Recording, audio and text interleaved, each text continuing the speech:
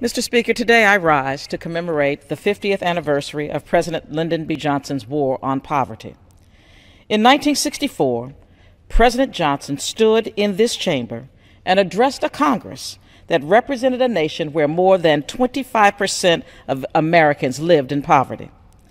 In his address, President Johnson launched an agenda that led to the creation of Medicare, Medicaid, Job Corp, Head Start, and nutrition assistance for those who struggle to put food on their table. His war and its resulting programs helped move millions out of poverty.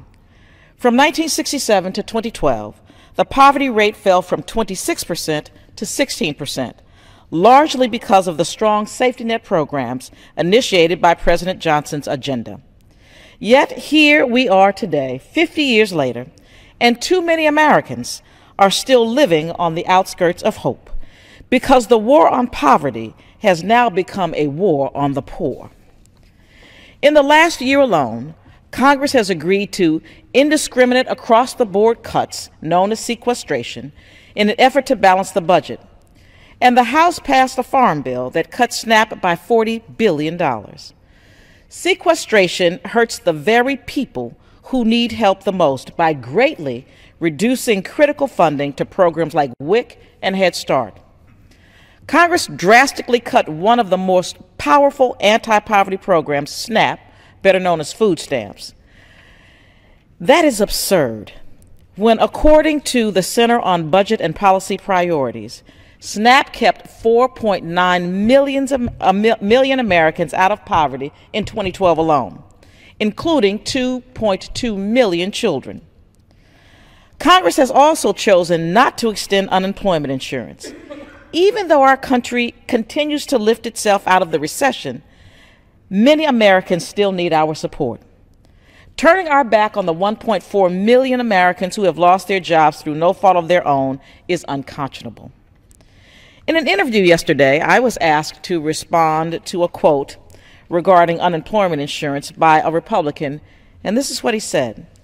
He said, "We have to introduce the blessing of work to people who have never seen it." And let me just say, to be clear, he could not possibly have been talking about unemployment insurance because you had to have worked to even receive it. So he obviously doesn't know what unemployment insurance is. And to my colleague, I say that the American people know that they should be blessed with work, but they need meaningful work with a living wage. I will continue to be a voice for the poor and will always fight on behalf of the 46 million Americans trying to survive in households with inadequate incomes.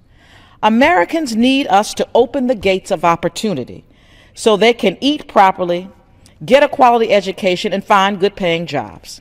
So on this 50th anniversary, I am making it clear that the war on poverty might be over, but the fight for the poor is not.